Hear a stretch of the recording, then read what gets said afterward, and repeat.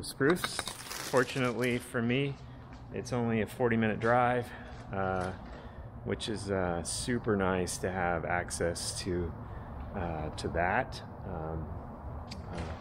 I remember the last time I did this, I shipped a lot of things in, and with today's freight rates, I can only imagine how expensive that can get, having to ship some of this stuff.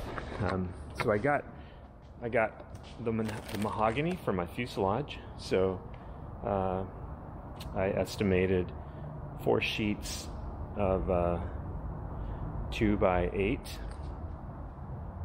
and I already had a little bit here from when I was working on the wing. Here I had a little bit of mahogany, but I needed more to finish that up, so I went and grabbed that. And then I also picked up a few other things that I needed, and I will show you those here.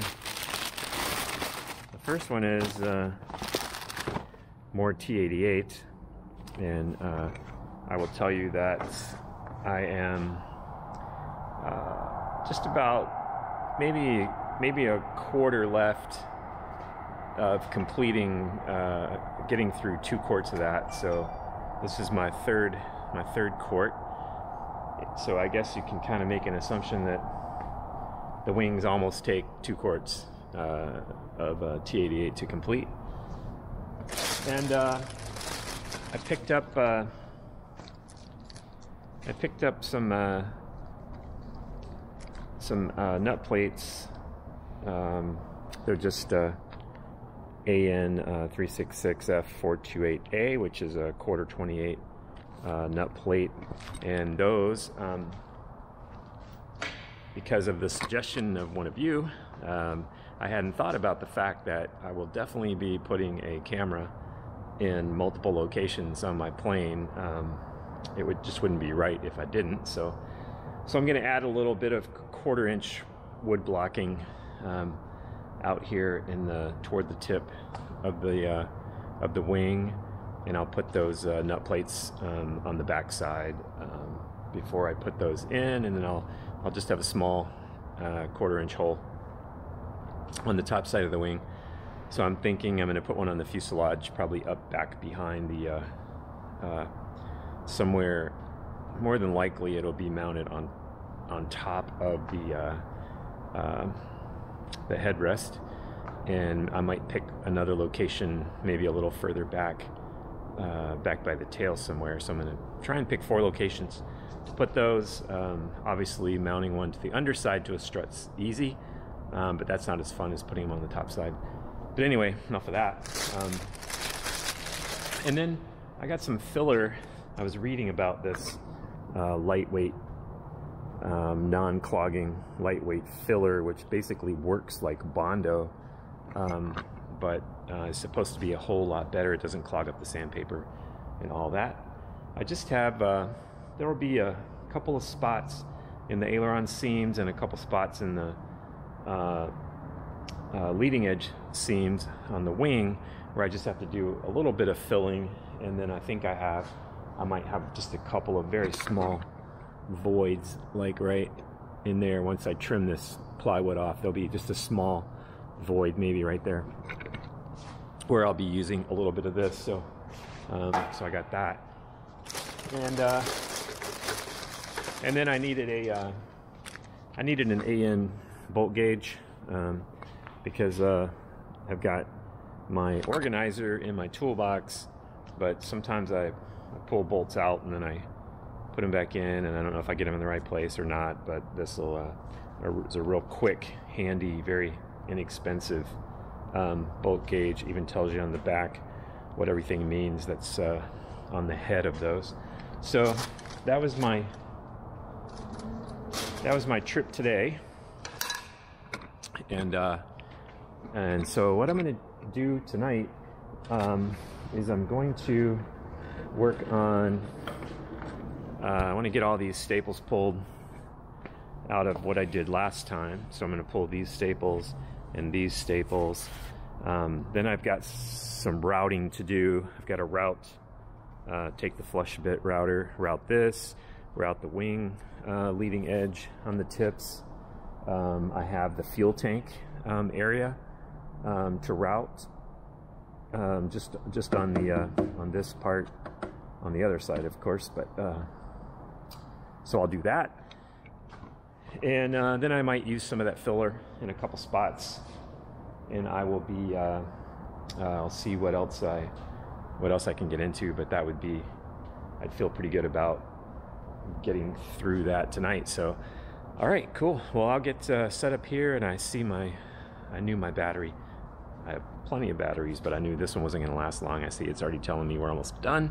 So I will just get set up, change the battery, and I'll see you in a minute.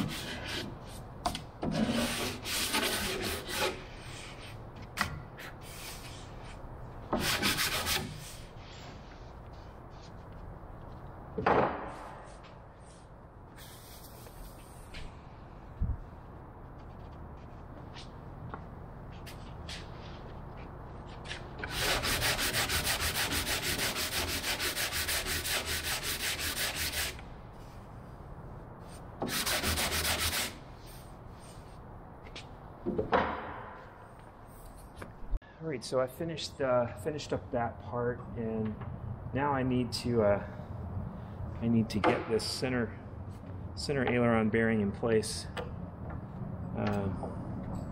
so that I can test fit this aileron and see how what kind of clearance we have. So I'm just getting these bolts in here.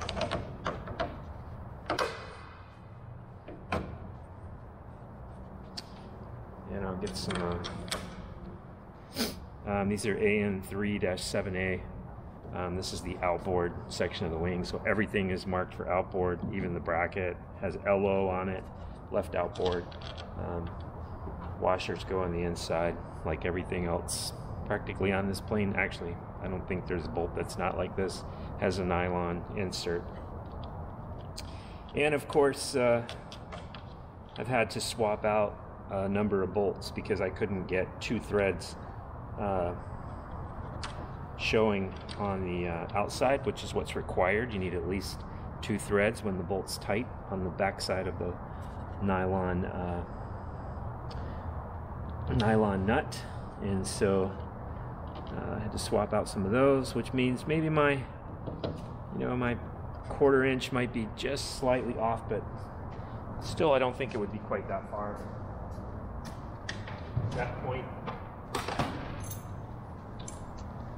At that point you do what you have to do. So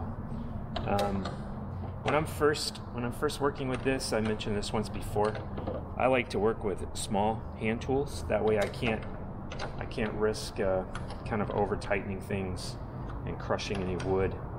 I get a better feel for kind of when things are getting tight. So I like to start there, and so that works out best. I could go at it with a small ratchet probably, but I'm patient enough to do it with 2 wrenches, at least where I can reach.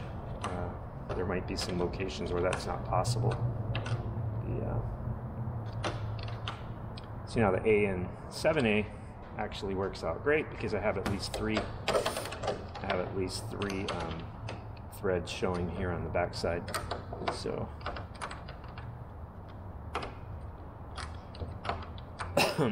you can't really properly test fit the aileron because it sags a little bit in the middle when it doesn't have this center support, so you really have to get it in place before you can get a true reading on, is anything going to rub on here or here. Excuse me there. So we'll get these tight.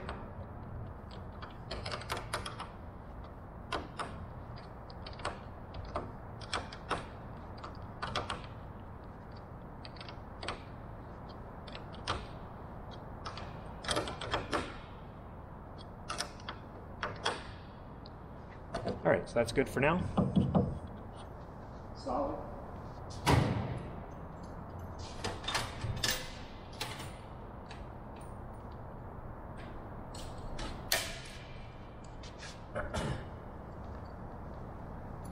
And I've got the other 2. Got the left tip. Get that in place, and I'll get the left root first, and then I'll go to the tip. All right, so I had to get this slot cut in the leading edge sheeting so it could be ready to slip on here, and it was pretty easy. I used I'd already worked out how long it is and everything on the other wing, so I just had a piece of paper that I wrapped around here and was able to make these 2 end marks, and that allowed me to know kind of what range I needed my slot. So got that in place, so now I'm gonna give it a fit. All right, and this is pretty typical for how you take off, how you put on and take off a Minimax aileron. You see at the root I have the bearing bracket is already on here, so you can see it's right there, and then here's the center bracket. And what will happen is I'll take the aileron, I will put it into the root bracket and then slip it onto the center one, and then when I get here I'll put the bracket on and it'll slip over the bearing and the head of the bolt on this end. So all right, let's hope that we have decent clearance, so we don't have to do a bunch of sanding. I guess it'd be a little strange if I didn't have any sanding to do. All right, 1 second here.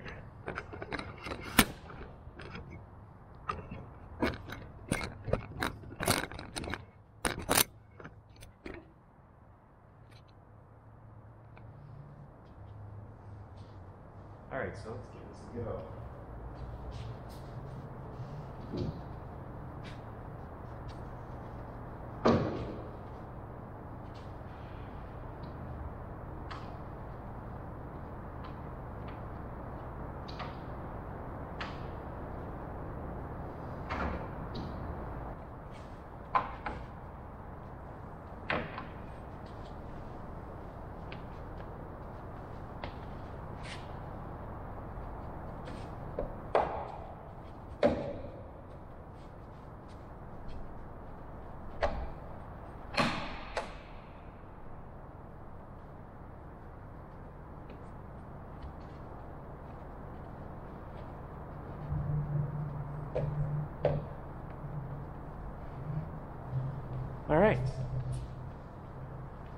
So at the extreme, here a little bit. And what's important here is not only do I need the clearance, but I have to have the clearance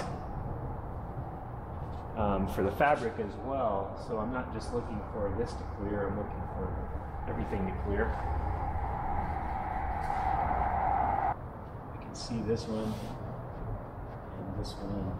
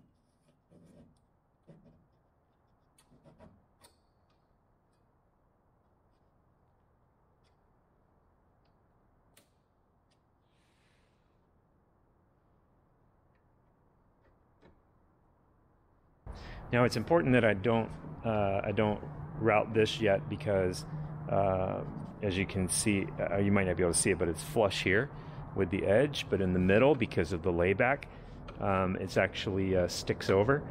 But I need this straight edge in order to get this routed out at the correct distance. So I don't want to make the mistake of jumping ahead and doing this before I get this routed out here, which is actually for the tank area. You can see my 3/4 inch reveal. I've got to get the same 3/4 inch reveal in this piece here. So, and I'll show that to you in a minute here. As soon as I get this section right here taken care of, I just cut that ahead of time so I know where to stop and I don't hit these with my router. So that's important.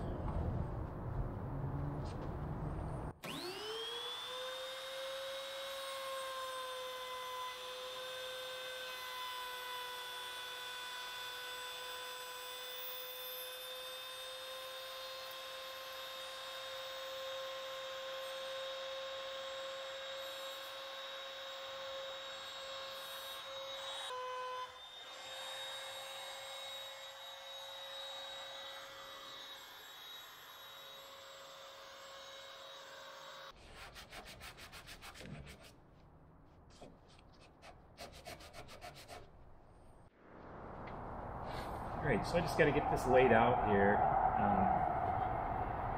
where my lines are.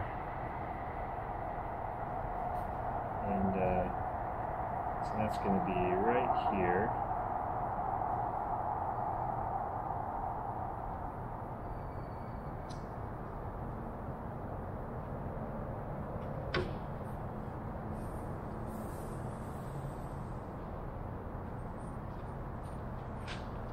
And then it's going to obviously be right there. And then I have to come over 3/4 of an inch. That's what I'm going to take out. So that's right there.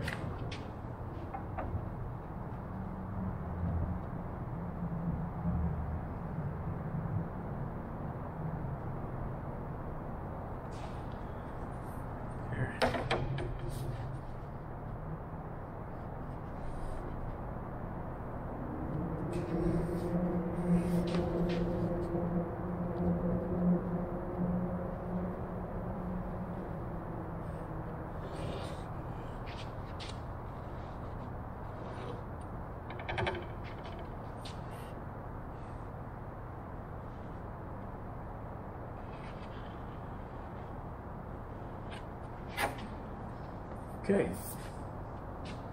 so I've got to remove this section right here, and I'm going to set I got to switch router bits to to a not the flush cut router bit, but the regular one. And I'll go make that switch, and then I'll get the bracket on here that actually allows me to set this distance off of this edge here, to get this routed. We'll set that other bit for a 1/16 of an inch depth, and then we'll come in here and take this piece out.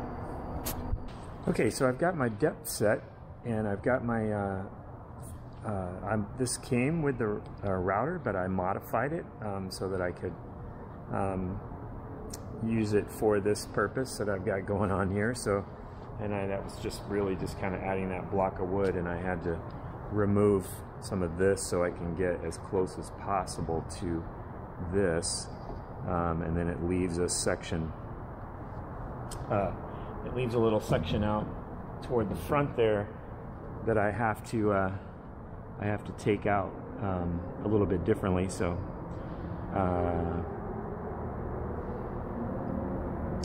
Yeah. So first I'm going to check the depth real quick, and I'll just kind of drop the bit in, and I'll see, make sure that we're not too deep or too shallow. Plugging it in would help.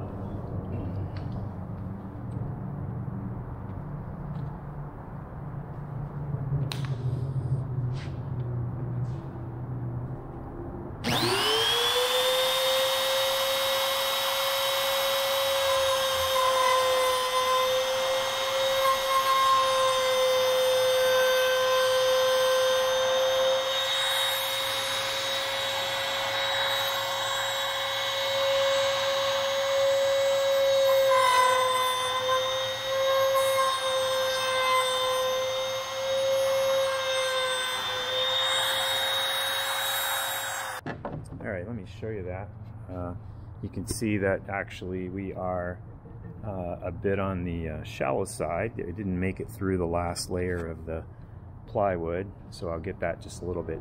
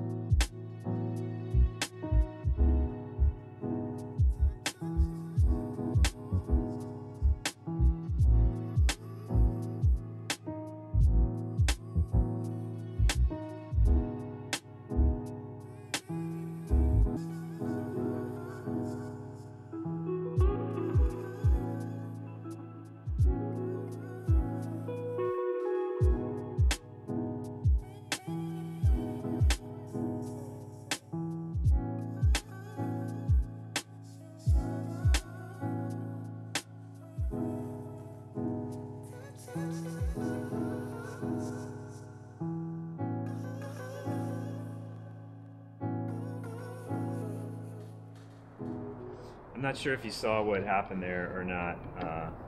I accidentally pulled my router away from the edge, and it actually took a little detour right there. So all I'm doing is I'm going back in here and just filling this with some plywood real quick and some quick CA, and then I'll actually take there's a little bit of a hole right here, so I'm just going to take some sawdust, fill that hole.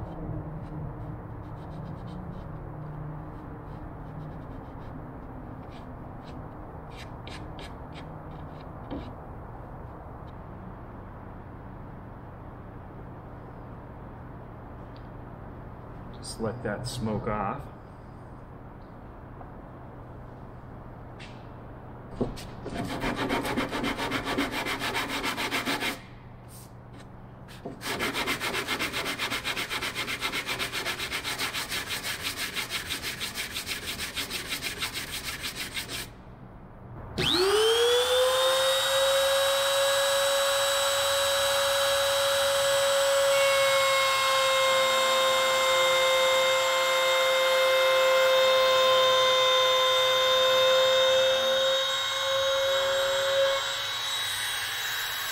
Alright, so that's it for me today, and I want to thank you for checking out the video. Welcome to all the new subscribers, and I hope you're enjoying this. And I wanted to just give you a little update. After today, I'm right around 250 hours into this, and I've just spent right at $2,000. But now I have, after buying the plywood today for the fuselage, I actually have